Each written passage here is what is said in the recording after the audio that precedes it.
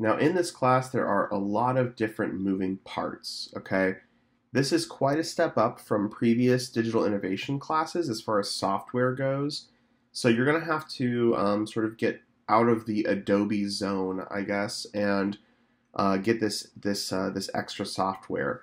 Now all the software for this class is completely free, and all of it is at the highest professional level. So you are going to still need those Adobe softwares that you have installed from previous classes. Just keep those installed.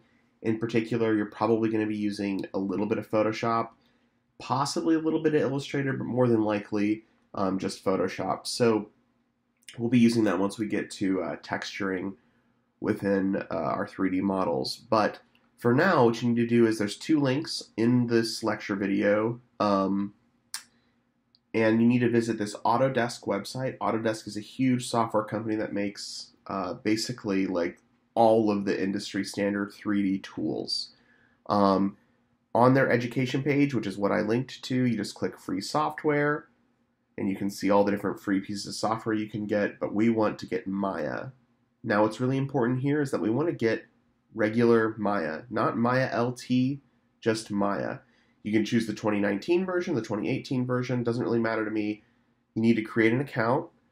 It's very basic. It'll ask you for your school. You can type in Arkansas State, but it's not going to appear on the list, but you should be fine. You'll have a free account for 3 years. So as long as you use it, you have the account. It's great.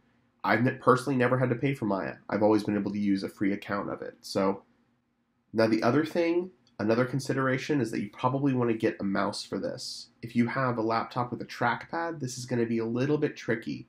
It's a lot easier if you have a 3-button mouse, a mouse that has at least 3 buttons, meaning it has a right click, a left click, and a middle click, or a scroll wheel.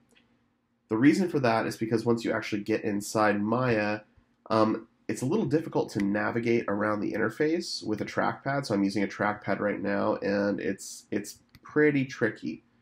I also would highly advise you not to use like a magic mouse. Like Apple makes those like magic mice that have like finger gestures. Those are really awful in Maya. Definitely look at getting a 3-button mouse if you don't already have one. You can try to use the trackpad for a little bit, but like I said, it can get pretty difficult. It's going to be much easier to learn on a 3-button mouse. So you'll sign in, you'll download, you'll install, you'll have to sign in again. Pretty basic. Then we have Unity. Unity is our game engine, which is also free. It's completely free as long as you make less than $100,000 a year from your video games. And of course, we're not making $100,000 a year from our video game.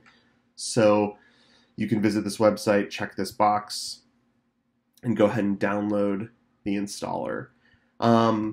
It's pretty basic, really basic setup. You just hit download and install, and that's it. So get Unity, get Maya, get those all set up on your computer, and we'll start using them next week.